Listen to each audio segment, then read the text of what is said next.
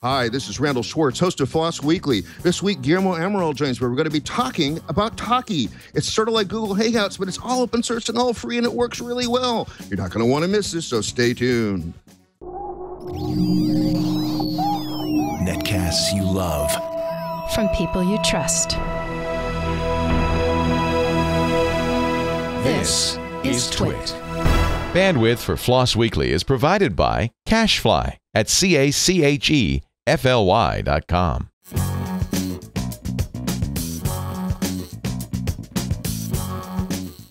This is FLOSS Weekly with Randall Schwartz and Guillermo Amaral. Episode 347, recorded July 29th, 2015. Talky. This episode of FLOSS Weekly is brought to you by DigitalOcean, simple and fast cloud hosting built for developers. Deploy an SSD cloud server in 55 seconds.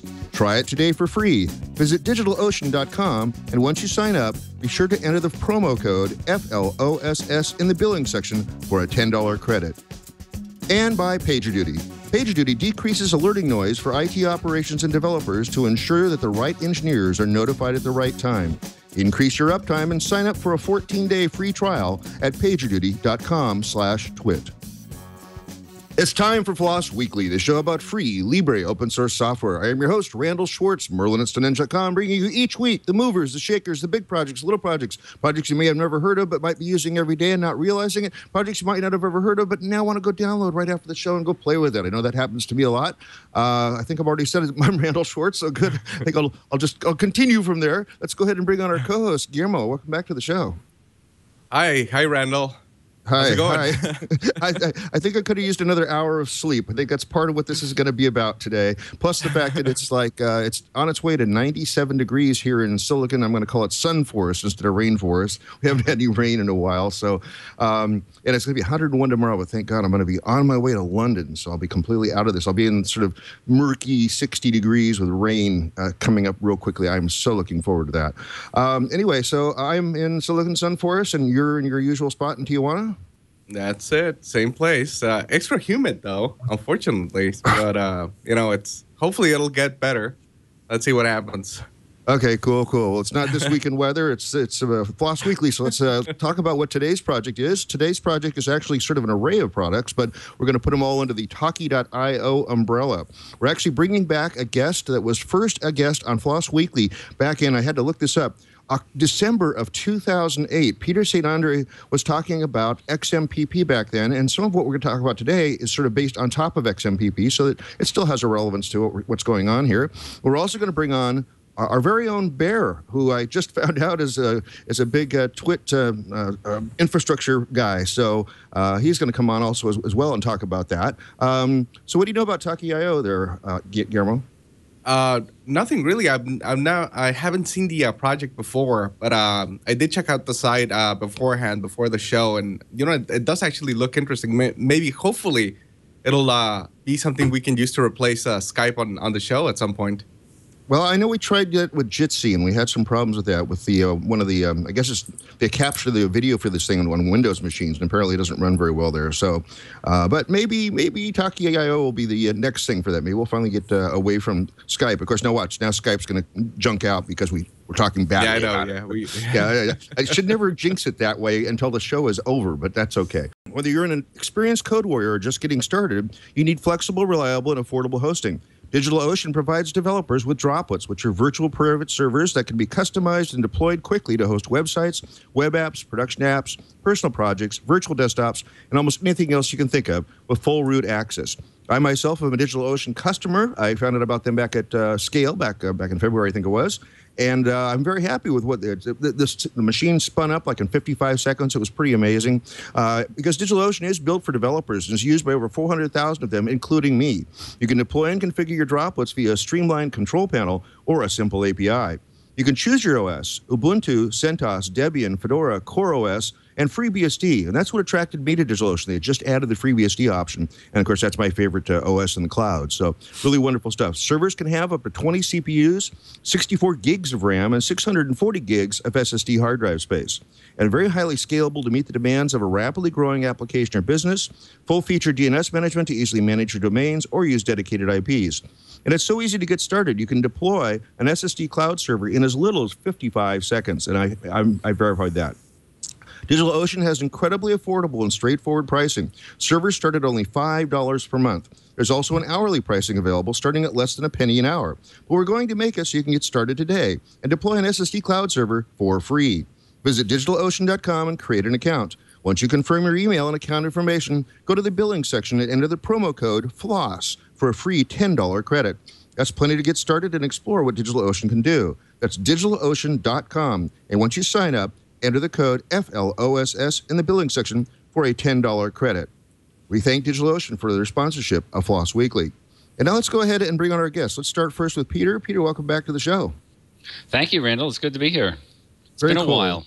Yeah, and where are you speaking to us from? I'm in Denver, Colorado. And I bet it's not heading for 97 degrees there, is it? It's not. No, we're about 6,000 feet above sea level here, so it doesn't ever get too hot. Yeah. I've been in Denver a few times. Very, very cool place to hang out at. And let's also go ahead and bring on Bear. Bear, welcome back. Welcome to the show. Thanks. Glad to be here. And where are you speaking to us from? The lovely city of Philadelphia, where it is humid and hot in that order. Man, I tell you, we should just stop doing shows in the summer. This is nuts. Or at least get places that are air conditioned to be able to do the shows from. But why don't we start with Peter? Why don't you sort of give us the overview of what we're going to be talking about today? Sure, Randall. You were talking just now about Skype and folks trying to develop open source alternatives to Skype. And in a large measure, that's where Talky came from. We actually use some of the Jitsi components to put Talky together. It's something that a lot of people are passionate about, having more open alternatives to some of the big closed systems like Skype. And we can talk about some of the technologies that we're working on to try to get around some of the challenges. I think the Jitsi folks have been working on some of the recording stuff as well. And we actually use some of the Jabber XMPP technologies that I talked with you about last time, those many years ago. So there are some connections, some continuity with some of the projects that you're probably more familiar with over the years. So the closest thing that I could see to describe this as would be, say, Google Hangouts, because you've got the ability to have multiple people on the screen. You've got you can do screen sharing. You can do chat. What does this have that Google Hangouts doesn't, other than it being open source and we can do what we want to with it? Well, we have actually recently redeployed Talky. So we re-architected it using the Jitsi video bridge for the media. We can scale up to, we've tested typically about 15, 20 people. Hangouts right now is limited to a lot. They tend to limit it to about 10. That's not a huge differentiator for most folks, simply because how many people really need to have a team meeting with 20 people in the conference, right? Most people use Hangouts or Talky for smaller sessions.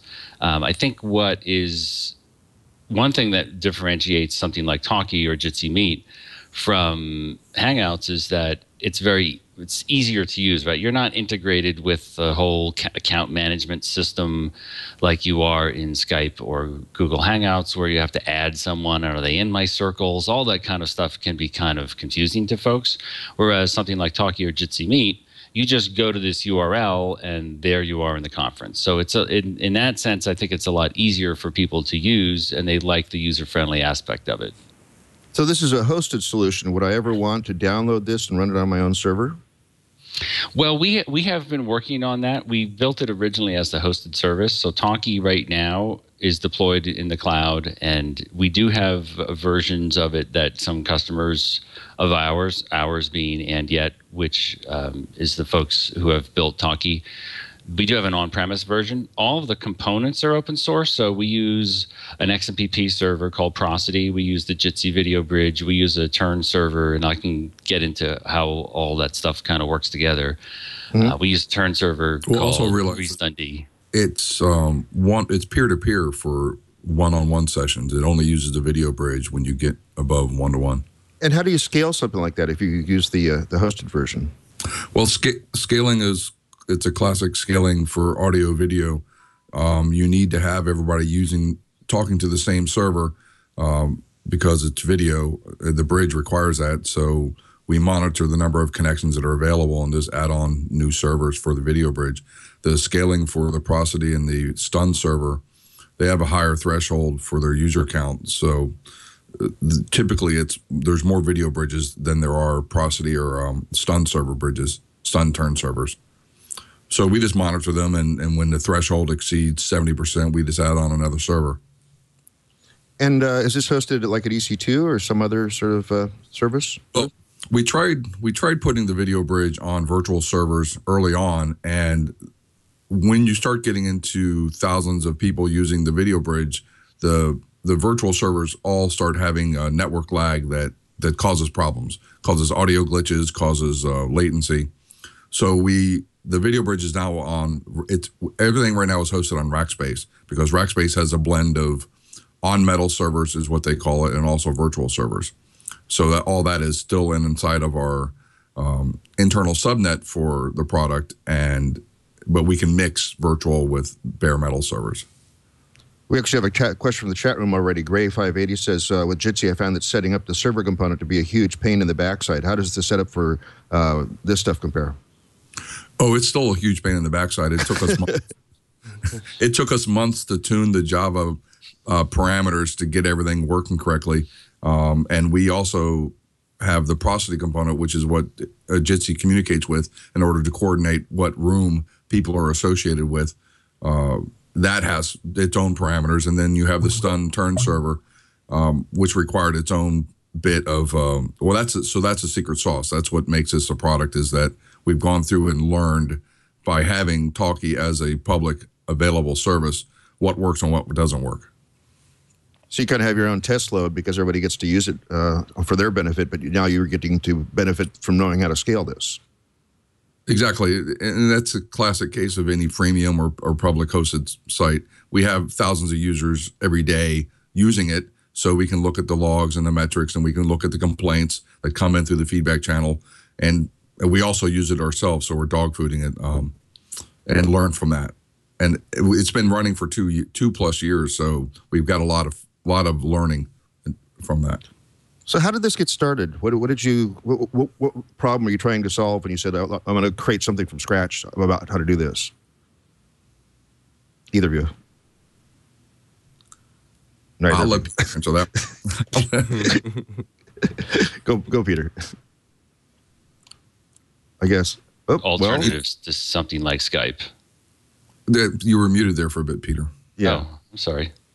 Well, the original intent of use of Talky was one of our developers, Henrik, was exploring the new WebRTC technologies that became available in Chrome, and he was looking for a way to have a demo product that would show off our skills in manipulating WebRTC. So he created Talky as a demo for that, and that was the initial version of it. And then we realized how cool it was and spun the product up around that.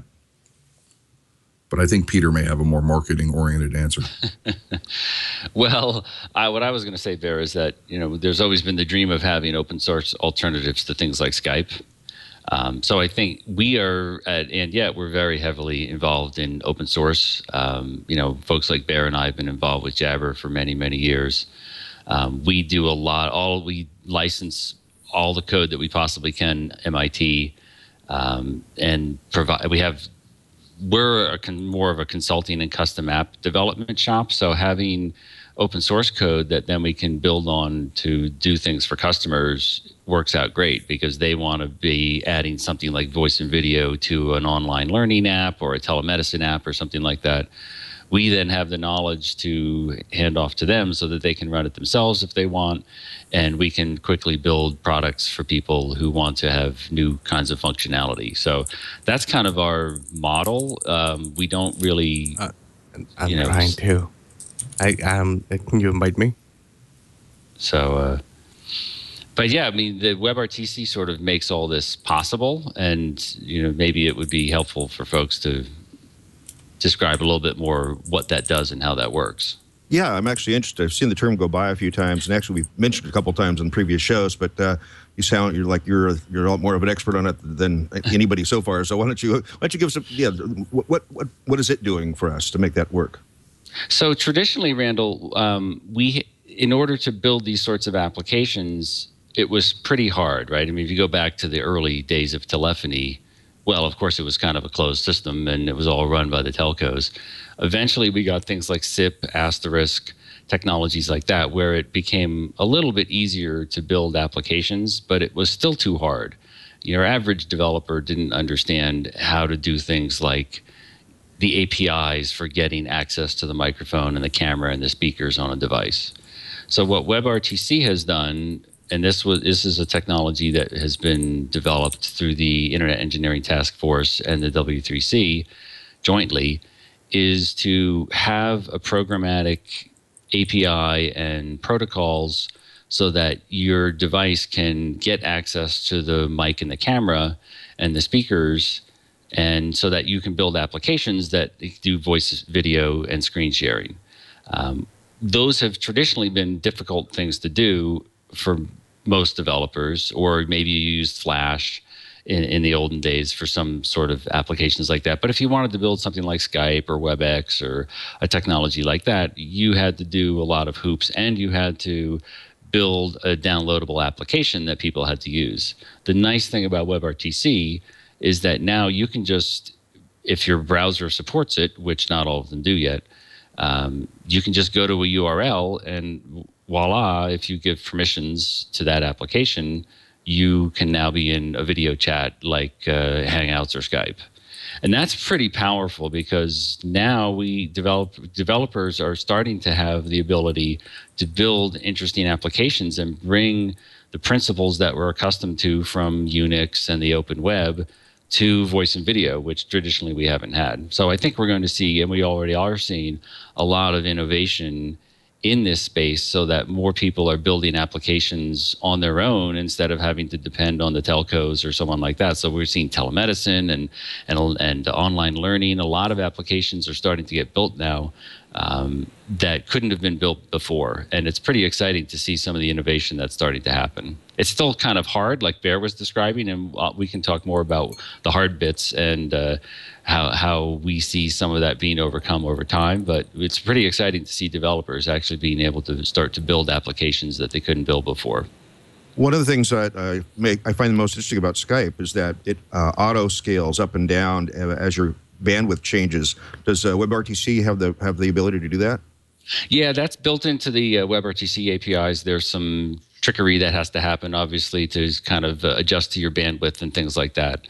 But yeah, that's part of the Chrome. So Google has built an open source library called, if you go to webrtc.org, you can download that and start playing with that. That has support for all those things. Most people who build these applications use the Google implementation of the API. There's also one that Ericsson has built called OpenWebRTC, and there might be some other ones that people are building as well, but those are the two primary ones that most folks use. And what is the support for WebRTC on Mac and on Windows right now? Yeah, that's a good question, Guillermo.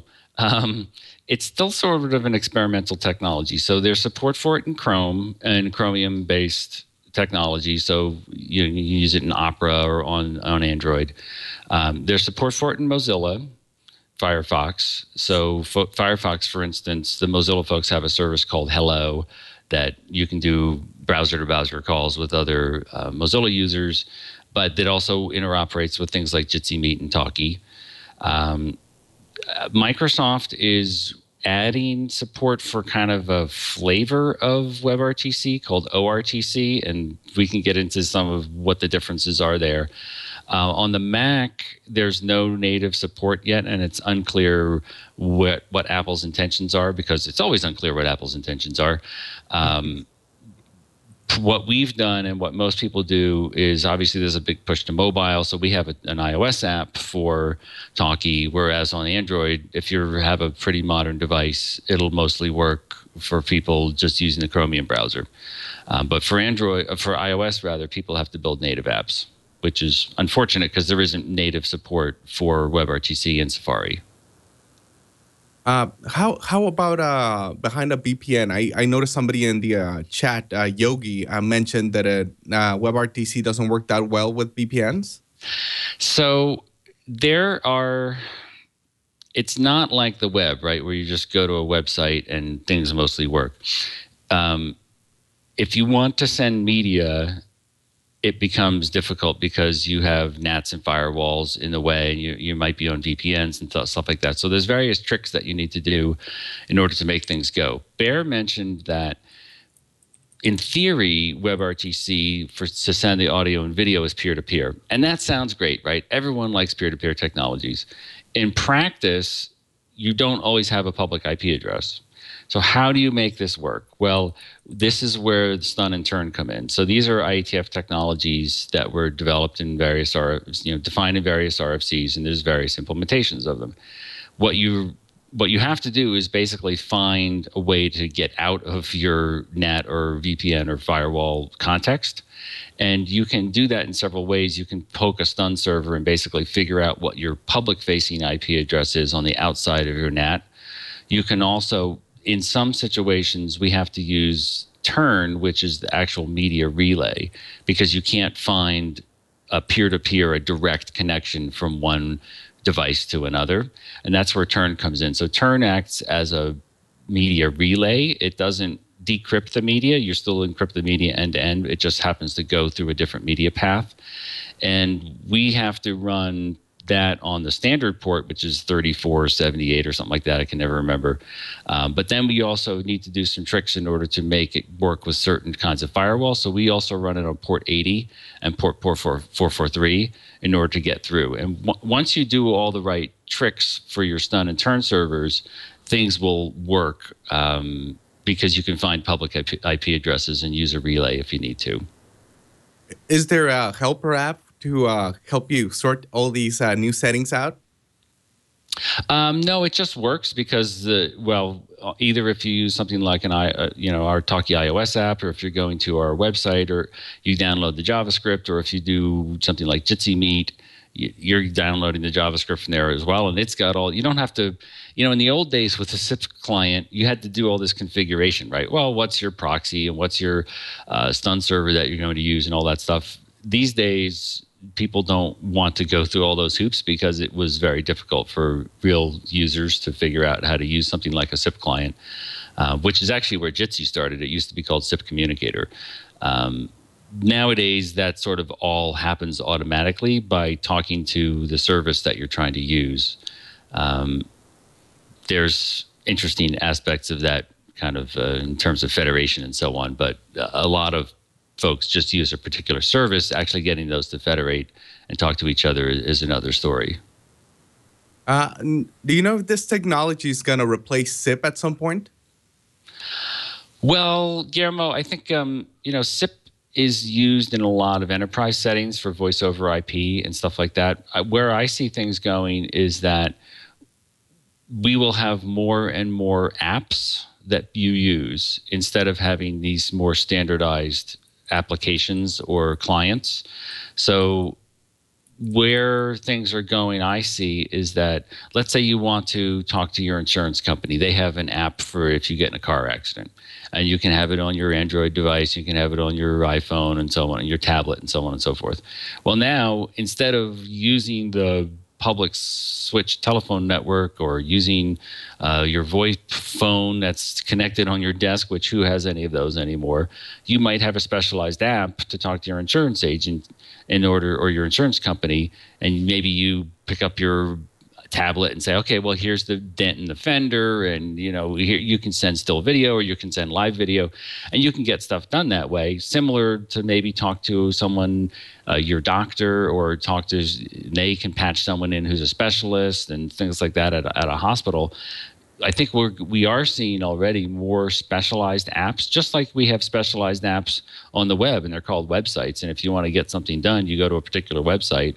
You don't have like this general thing called the internet that you then, they all use the standard technologies, but you have a more particular application in order to get a problem solved that you're trying to figure out. And I think that's the direction that we're going to see more for voice and video. So I might go to my insurance company website and they might have WebRTC there, and then I can just talk with someone live instead of using the phone. We'll have specialized applications for a lot of things. So that's not going to make SIP go away. I think people still do sometimes use SIP for the signaling for WebRTC. So WebRTC defines the camera and mic access, and it defines the parameters that you need to do to set up that peer-to-peer connection with another device, but it doesn't actually define the messaging or the signaling, as it's called, to get those messages from one side to the other that does all the negotiations. So for Talky, we use XMPP for that, the Jabber XMPP technologies. Some people use SIP. Most people kind of roll their own and do just some JavaScript over WebSocket and things like that. But I don't think SIP is necessarily going to go away. Nothing, older technologies don't tend to totally go away, but I think it's not as easy for people to use and extend and build these sorts of applications. So it's seeing less use than it used to for things like voice over IP. That's a long-winded answer, sorry. No, don't worry. We love long-winded answers here on the show. Maybe we can take a little step back, and you can mention the differences between WebRTC and ORTC. Yeah. So WebRTC started. This kind of gets into internet protocol jargon. There's a technology called Session Description Protocol, which is a textual definition of the session that you have with someone. So let's say it talks about what your codecs are. Do you want audio only? Do you want audio and video? For your codecs, what parameters do you have? So let's say you're using Speaks or you're using Opus. Well, what's your sample rate? For video, what's the frame size? And the frames per second, those sorts of things. They all need to be negotiated. And there's a technology that was defined in the IETF years ago called Session Description Protocol, or SDP. And SDP is not the prettiest protocol in the world. And especially for like web developers, they don't want to see this primitive old technology called SDP. So the way that WebRTC 1.0 is defined is that it uses SDP as the control surface back and forth between the devices to define the sessions. It's not the most developer-friendly thing that you've ever seen. So some folks decided that, hey, it would be nice to have a more object-oriented approach. And the O in ORTC stands for object. It's Object RTC. It's actually very similar to what we did in Jingle in the Jabber XMPP community. So other than the fact that Jingle has angle brackets and some people don't like those anymore, so we have JSON representations of that.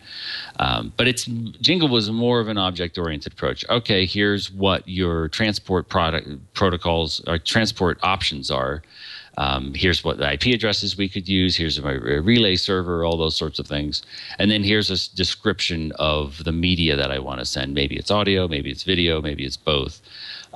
In Jingle, which we defined in the Jabber community with Google, and that's what was used in Google Talk back in 2005, we had a more object-oriented approach. And people wanted to do something like that for WebRTC, but they didn't particularly want to use Jingle for whatever reason. And so they've defined a more object-oriented approach. And that's the technology that we understand and has been communicated from Microsoft, is that's what's going to be supported in their upcoming Edge browser, which we at Andyet are very excited about. And we see that being also kind of like WebRTC 1.1, if you will. That technology is something that will be probably supported in Chrome and Mozilla over time, and who knows, maybe eventually Apple. It's easier to build stuff with. SDP is hard to understand. It's quicker. We were doing some experiments just last week with some supporting ORTC. It was very easy to get running. Now, for a lot of web developers and end user oriented developers, they're not going to really have to know or care because their library is going to obscure all those details from them, and they're just going to have a connect to someone else or start session method or whatever, and they're not going to necessarily care about what happens under the hood. But I think ORTC will enable people to more quickly build these sorts of applications because they won't have to munge through the SDP, which is not a fun thing to have to do. Okay, well, so we have a question from the chat. I think it's from JPR. He wanted to know what streaming video format you guys are using. Well, yes, there's the great internet video codec battle that occurred at the IETF over the last few years. We use VP8. That's what is supported in Chrome, and it's also supported in Firefox. There was a huge debate at the IETF about the video codecs. Mozilla also supports H.264.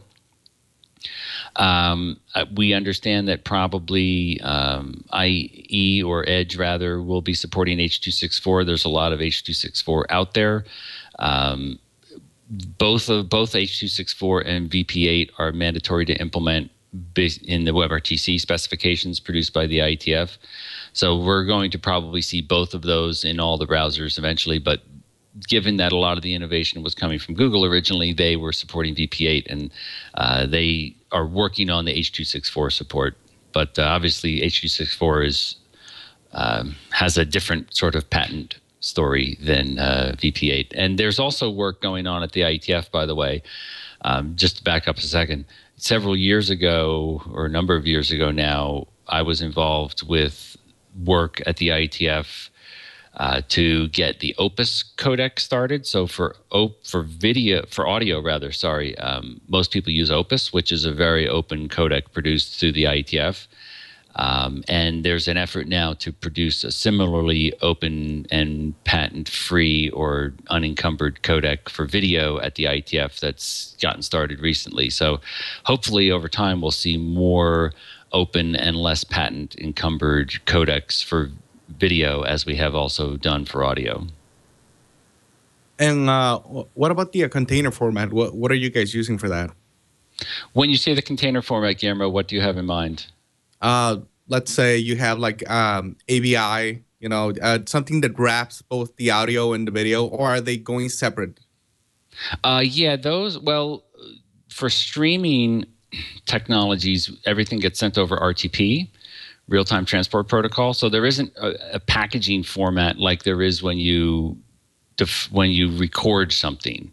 It just goes real-time over RTP, and that is typically encrypted with something called DTLS, which is a datagram version of transport layer security, which some people know as SSL.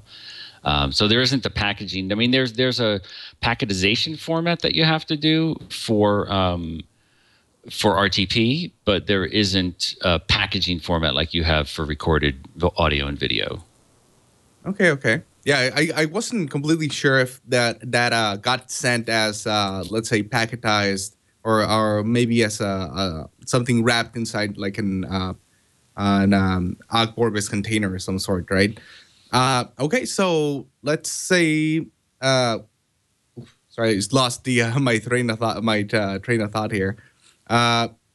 Maybe we can actually go into how could somebody, like me, if I want to try this at home, do you guys have any virtual private servers I can, I mean like a virtual image I can install in some machine here? Yeah, we haven't gotten to that point yet. We've been doing a lot of work. We just actually relaunched Talky using the more modern approach that Bear was describing with the video bridge and so on, so that we could have larger conferences. We haven't done those sorts of packagings yet. We have some Dockerization that we've done, and Bear can talk a little bit more about what we've done there. Part of the challenge with these sorts of technologies is that they're very unfamiliar to most people. Most people, yeah, maybe they've run a Jabber server even, and but your typical folks who know about web development, they don't understand about turn servers and video bridges and all this kind of stuff. It's kind of a arcane science, and there's a lot of work, like Randall was describing, to get the things like the Jitsi video bridge up and running. It's taken a lot of time to figure all that stuff out, and that's kind of been our priority, to get all that containerized and figure out how to run it. We haven't put together all the ops glue and the packaging to have easy to install versions, although we have open sourced all the underlying components that we use to make it go. So we use the Prosody and ReStunnD and the Jitsi video bridge, but then we've also open sourced the various components that we use for signaling, as well as all the web code for JavaScript. So we use something called stanza.io, which is a JavaScript-friendly XMPP library, and another one called jingle.js, which handles the signaling stuff. So if you go to otalk.org, there's a link to the GitHub repos that we have for OTalk, and we have an OTalk.org there that has all the open source code, but packaging it all up yet hasn't been top of mind for us, because we're trying to get the service running and figure these things out, and B, we've got customers who pay us to actually do projects for them. So this is all of the stuff that we do here is a little bit kind of side stuff that we try to open source as much as we can, but we haven't always necessarily gotten it all done yet. But Bear, maybe you want to talk a little bit more about how some of the things work from the ops side. Because the majority of the items we use are off-the-shelf open source projects, you can virtualize them easily. Prosody runs perfectly fine in a container, and there's even a Docker image for Prosody on the Docker registry site. The same thing for ReStunnD. It's a C program, so you can throw that into a container. The video bridge is a little cumbersome only because it's a Java stack, but if you're familiar with Java, running it in a container is also not a problem. The problem comes from getting those all to talk to each other across an internal network with the appropriate ports open and security, because you have to have both UDP and TCP IP table rules set up, and then getting them to talk to each other in an efficient manner, because you are dealing with audio and video. So you not only have the internal communication you have to coordinate, you also have to make sure that your communication to the web browser clients are clear and unencumbered in order to get a quality product. And that's the biggest reason why we haven't put out there a pre-packaged bundle, is that when people install these bundles, the expectation of it working perfectly in a virtualized environment is high, and when it doesn't, it looks bad. So until we can figure out exactly what type of orchestration tool to use to install it on somebody else's location, we're avoiding that completely right now and focusing on other issues for the ops side of the house. Hey, so what's the relationship between OTalk and Talky? We have a lot of different terms on the table here, and I'm trying to figure out how this all fits together. Can you address that? Sure, Randall. I mean, we use Talky.io is the service that we run as a free thing. It's mostly a showcase for us to, as Bear said, learn a lot about how these technologies work. And we use it ourselves, and people also use it just to talk with their friends or their coworkers and things like that. We have not bundled, but we've put together all of the code that we're using under this OTalk umbrella. And so if you go to our otalk.org site, which needs a lot of work, we're working on some of the documentation for that right now, or the otalk.org that we have on GitHub, that's kind of the rubric under which we've collected all of the code that we've worked on. So there's a lot of the front-end code and also the back-end code to make these different components talk to each other well, and there's some messaging that we have to do in order to get diagnostics and metrics and stuff like that. And so all of the code has been put under this OTalk rubric, which we kind of wanted to keep that separate from Talky itself because other people want to contribute and have contributed to some of the code that we have out there at OTalk and have used that in various products. Actually, I don't know if you've ever looked at Kaiwa, which is it's kind of like an open source Slack clone. They used a bunch of our OTalk code, and they didn't, maybe it's not so good to have it associated with something like Talky, which, is kind of it's a nice, friendly URL, but we tried to have a more kind of serious tone to some of the open source code that we've been building. That leads well into my next question, which is, do you imagine OTalk to be the project that provides the glue and uses all these upstream codes? And if so, are you also contributing back to those upstream codes? Yeah, that's we have contributed back to Chrome, which is in the WebRTC project. One of our team members, Philip Hanke, is a big contributor there. We contribute things back to Prosody. We've built some Prosody modules. Prosody is an XMPP server that's very componentized and modularized. We have built some components that add on to Prosody to do the call control, if you will. So we actually use XMPP chat rooms as the signaling point, and then different people who join this multi-user hangout, if you will, they basically join a chat room, and then they get these jingle invites to do the media. So we've open sourced these various components. We've contributed patches back to the ReStund project as well to fix some bugs there. So we definitely are contributing back and also building some independent code like stanza.io and jingle.js and some of the stuff on the iOS side as well to try to make it easier for people to build these sorts of applications. It's still not easy because there's a lot of moving parts and it's hard to get it all to work together. We're still trying to kind of figure out, how, like Bear described, how to make that easier for folks. And until we do, you'd have these failures like you have trying to set up Jitsi and do the recording, and it kind of falls over, and we don't really want people to have that kind of experience. And if I understand this correctly, maybe you said this already, and maybe I read it somewhere, that one of the differences between this and, say, Google Hangouts is that you're only sending one stream to the central Jitsi video bridge, whereas Google Hangouts, you kind of have to be connected to everybody else? Not quite. So the way that Bear described it is accurate. When you have like a 1-to-1 or even a 2-to-1 session, you can go peer-to-peer. But the challenge is it's not like, let's say, text messaging. If you wanted to use something like OTR and encrypt your messaging to a bunch of people, you could do that in a multi-user context, because how hard is it to encrypt a message? It's a small thing. It's a textual thing. It doesn't take a lot of resources for your computer to encode that, if you will, or encrypt that.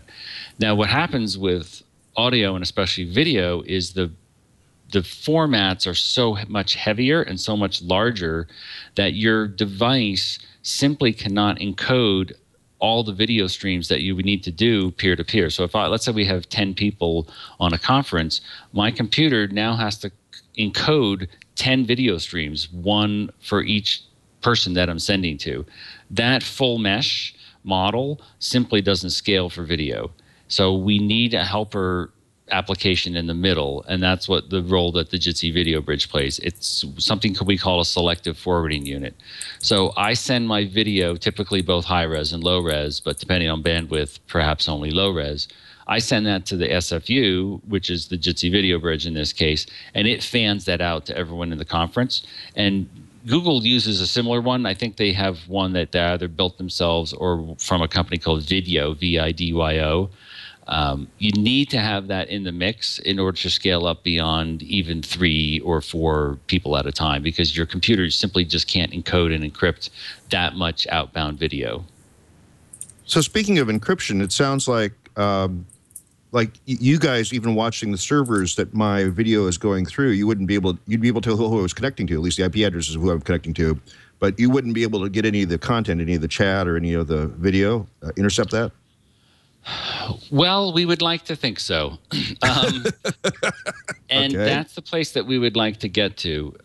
When we do one-to-one, that's all encrypted because your browser or iOS device or tablet or whatever can set up an encryption context with the other party, and that gets encrypted end-to-end using something called DTLS, which, as I said, is like a UDP version of SSL.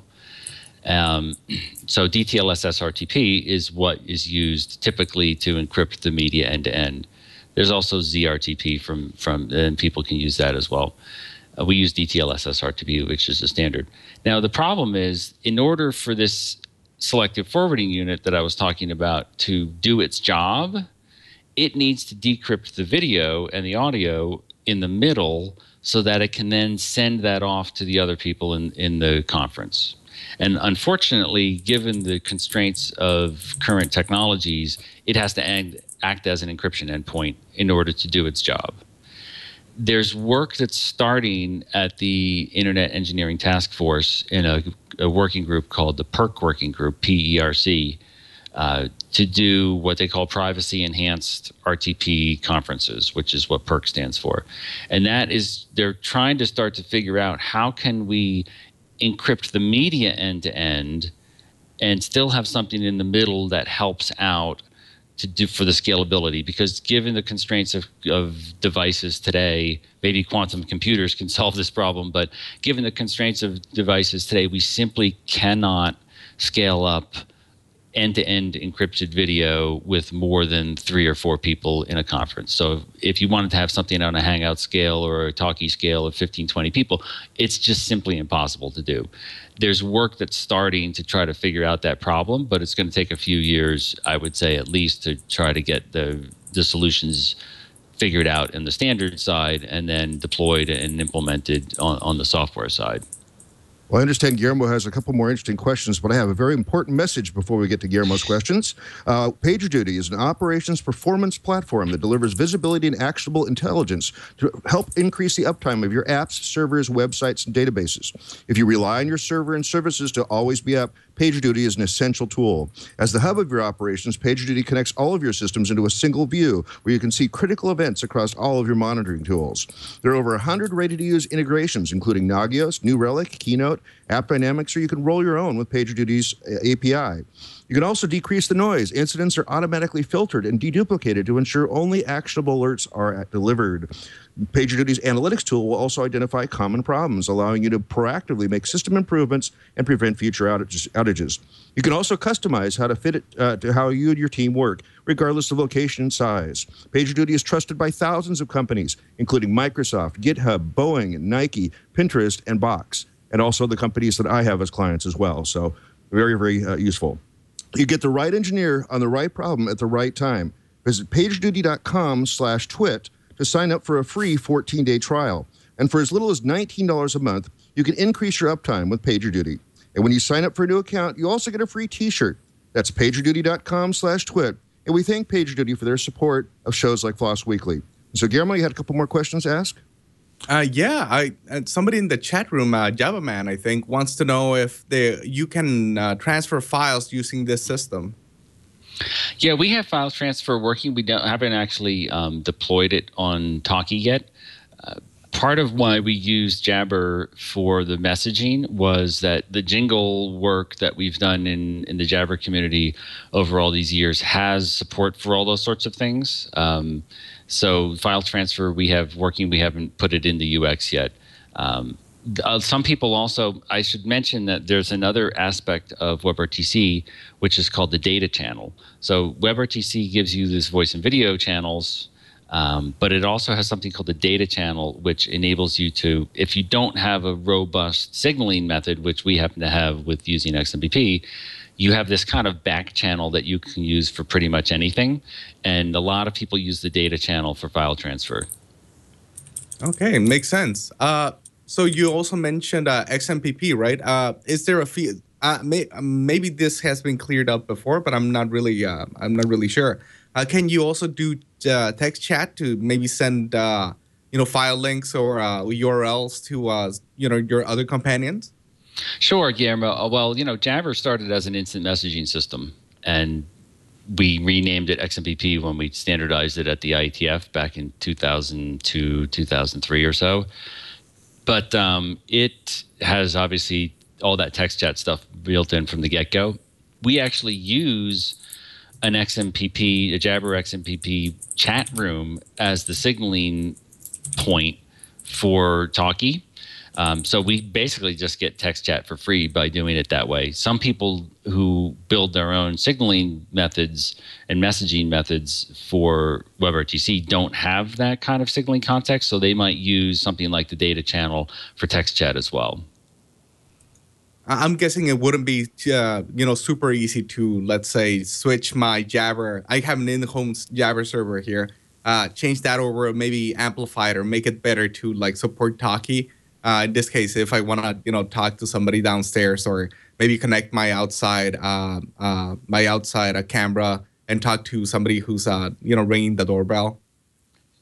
Yeah, that's a classic use case, of course.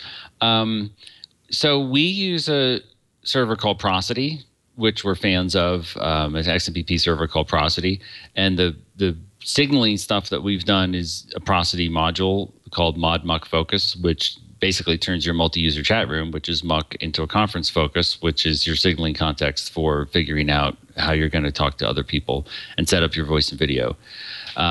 So using Prosody, you're a little bit farther along. Now,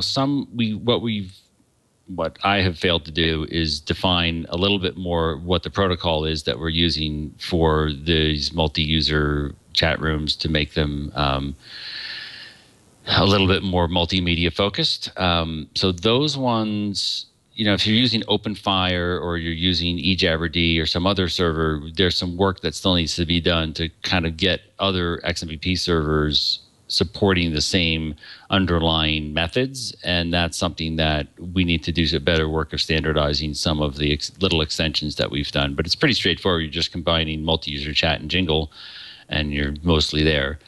So there's some work that we need to do on a standardization side through xmpp.org. And then there's also some work that those servers would do. Like, let's say you're using eJabberD. Well, how does it talk to the Jitsi video bridge? We had an XMPP extension for that too, called Colibri, but it's not as widely supported yet as it could be. It takes a long time, unfortunately, to build these sorts of technologies in an open way, as opposed to doing something like Skype or Slack or something like that, where you're not trying to coordinate among a lot of different parties. But we're getting there. We're getting there. And I think over the next few years, we're really going to try to make this more of a standardized thing, so that if you are running a different XMPP server or a different Jabber server, you could integrate with something like the Jitsi Video Bridge or maybe FreeSwitch or something like that. There's a lot of work that we need to do to coordinate among these different projects to make this all go. And so, excuse me, what's on the roadmap? Where's this headed eventually? Well, Randall, I think one of the things that we need to do is just what I was talking about, getting some of the extensions that we've done standardized and getting more support for it in more Jabber servers, and also some of the client-side stuff. So we have work that we've done with stanza.io and jingle.js to open source some of this stuff, but it sure would be nice to have more of that supported in Android and iOS and Linux and so on. So there's some work that needs to happen there. We need to do what Bear was talking about, which is actually providing better documentation and also better packaging, so that some of this stuff is easier to run. Right now, all of this stuff is pretty hard to figure out, and it'd be nice if there was just some Node.js project that someone did that made it all super easy. But unfortunately, the problems are pretty hard to solve. And so folks like the Jitsi team, which was recently acquired by Atlassian, they have a lot of knowledge about RTP and RTCP, which is the control channel for these RTP streams and so on. It's kind of, black magic to a lot of people how all this stuff works. So we need to try to simplify that, but it's not always so easy to try to do that, because there are hard problems involved. And then the other one, I think, is the end-to-end encryption. We would really love to not have access to any of your video, because I don't want to know what your audio and video is for many reasons. But right now, given this current state of technology, it's just too hard. So having some progress on that front is another thing that we're very interested in. And we do actively contribute to the standards groups at the W3C and the IETF to try to get some of this stuff defined and improved. And then there's the other one that Guillermo mentioned, which is, let's say, support in Windows and support in Apple OSs. And that's something that I think is going to take a few more years to really get widespread deployment, especially on the Apple side. We just don't know what's going to happen. I mean, they've put so much investment into FaceTime. Why would they necessarily try to do this in a more open fashion and redefine that whole service, which is successful for them and it works? So I'm not sure what's going to happen there, but it's sort of still an experimental technology, all the WebRTC stuff that we talked about, and it's getting there, and it's going to be a success over the years, I think, and we're going to see more applications using it, and it's going to work in more browsers and more devices, and we're going to get there, but it's a slow process because the technologies involved are pretty tough to figure out. Okay, well, we've covered a lot of things today. We've heard a lot of acronyms, but is there anything we've left out? We'll go with Bear first. Well, no, I was just going to add on when Peter says the configuration of technology is hard. It's really it's a nuanced answer because it's easy when you're talking about having a video connection between 5 people or 4 people or 2 people. The normal server that somebody would use at home or in an office would be able to handle that just fine. But when you're talking about trying to do video connection between 1,000 people, that's when the problems start to creep in, and that's where you have to know about TCP/IP stream tuning and various, operating system level tuning in order to make sure that you don't, run out of socket handles in your server because you forgot to set, the variable to more than 1,024. Little things like that you have to, that requires hard learned knowledge. But the goal, we do have a goal of eventually exposing all of that, just like we're open sourcing everything. But right now it's too variable in order to get to that point. What was your question about things that going forward? Or? No, just if there's anything we haven't covered in today's show that you really want to make sure our audience is aware of. Just to reemphasize that everything, what you see on Talky is our fancy UI. But everything else that's involved with Talky.io is on otalk.org in many pieces. And all the technology is there. If somebody really wanted to implement Talky themselves, they could use stanza.io, they could use Jingle, they could use the various libraries that are including the ReStun-D version that we have, which we have upstream, but we also keep a copy of it in the otalk.org repo. That's all there and available. So somebody could go there and create instances of all these products, write some JavaScript code to glue it together and create their own Talky.io. Nothing is preventing anybody from doing that. That to us, that's a point of pride. Sure, there's some secret sauce on how to scale the thing so it can handle 5,000 users an hour. But not many people need that for their own home projects. So that's the biggest thing I wanted to reemphasize. And Peter, same question to you. Yeah, Randall, I think I wanted to just talk briefly because Bear mentioned the scaling stuff, and I know that one of the things that you're probably interested in is, could we use this or something like this for Floss Weekly? Part of the challenge is like what Bear's talking about, to scale it up to having 1,000 people watching at the same time, right? We would love to build this kind of stuff out for, let's say, online learning applications where someone could give a lecture and then you could have breakout groups and stuff like that. We've done some work in that direction, but the broadcast stuff where we have a lot of people watching at the same time is another area that we're very excited about perhaps working on. If we can find a customer who might want us to pay us, because it's going to take quite a bit of effort. But I think my point is, following on what Bear said, it's a slow process to try to get some of this stuff defined and built out. And I know people have been hoping for years that, something like Jitsi would provide this slot-in replacement for Skype.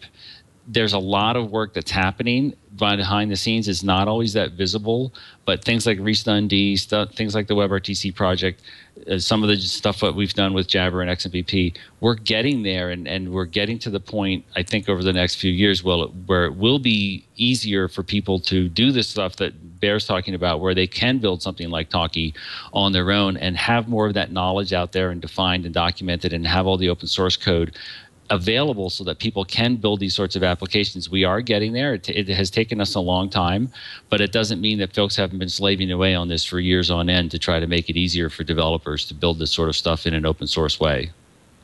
And one other minor question. When we have you back on again 7 years from now, what do you think you'll be working on? I'm very passionate about communication. That's why I got involved with Jabber back in 1999. So I think I'll still be working on communication. Now, whether we're doing holographic rooms, and who knows what kind of devices we'll have 8 years from now. But I think I'll still be passionate about and working on communication at some level, whether it's something beyond audio, video even. There's so much that we have to do still to make this stuff easy to use for people. Why should I have to sit in front of this stupid computer in order to have this call? Why can't I just be, wandering around in my office or something like that, and you can have a much more dynamic interaction? That's kind of where we want to get to, so that people can really work together and interact together in a much more natural, organic way. Cool, yeah, and cool. for me, I'll be back in 7 years to talk about how we managed to scale this to the galactic network. Awesome. Well, Bear and Peter, thank you for coming on the show and talking to us about so many acronyms that it made my head spin. So thanks a lot. Thank you, Randal and Guillermo. Very good. And that was Peter St. Andre and Bear, as we know him. What did you think there, Guillermo? Yeah, a lot of acronyms getting thrown around that I need to. I really need to start learning more about WebRTC. So I know how it works, as a base technology, but I really haven't played around with it too much. Now I'm kind of interested. I wanna see what we can do with that. Yeah, it sounds like fun. And I played a little bit with Talky over the last few weeks, but haven't had anybody really to talk to, or haven't anybody to really have like a whole conversation with. Maybe I'll set up just launch a Talky with a URL and then just paste it into my Google Plus feed and see who joins. That might be sort of interesting, just kind of like a chat with Randal time, ask me anything kind of thing. That'd be kind of fun, actually. Now, I may have to do that when I get time. Don't have time today, though. And speaking of not having time today, let's talk about our upcoming guests. Next week, we have an update on OpenStack. OpenStack was actually announced, I think, for the first time on Floss Weekly 5 years ago. And we had a nice conversation at OSCON where they were making the announcement for that. And then the following week will be CoreOS. That's something that we had on only about last year, but they've combined it now with Docker and Kubernetes into this package called Tectonic, which makes it much easier to deploy in the cloud. That's always handy.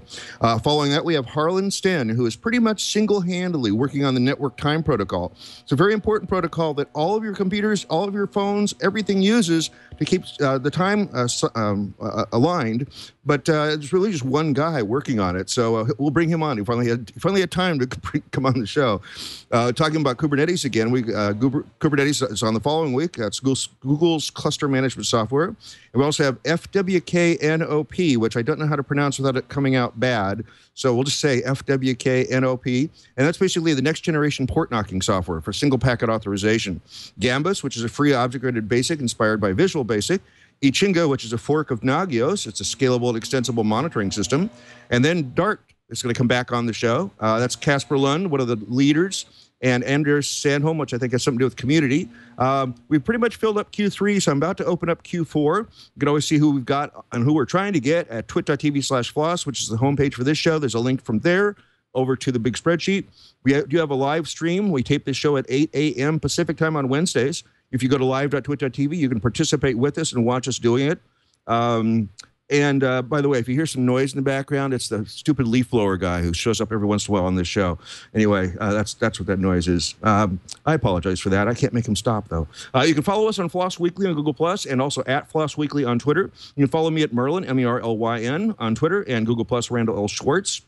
I am going to be this Friday at the Heathrow Sofitel. That's July 31st. There's a meetup happening from 6 to 7 that you're not invited to, but I'll be there the rest of the evening, probably hanging out in the lobby bar if I haven't fallen asleep by then. So watch my Google Plus and Twitter for announcements about that. I'll also be gone for 2 weeks on a cruise. The show is in good hands, though. Aaron Newcomb is, in fact, taking care of that. And that's all I want to plug. Anything you want to plug, Guillermo? Don't worry about the leaf blower guy. He's a recurring character on the show now. I think he's very beloved by everybody here. And I guess people can look for me on YouTube. I'm making a lot of videos now, and on Twitter. My handle is @GAMARAL, and I guess that's it. Blue leaf blower guy has gone away just a little bit, so I can go ahead and finish up the show, because we'll see you all again next week on Floss Weekly.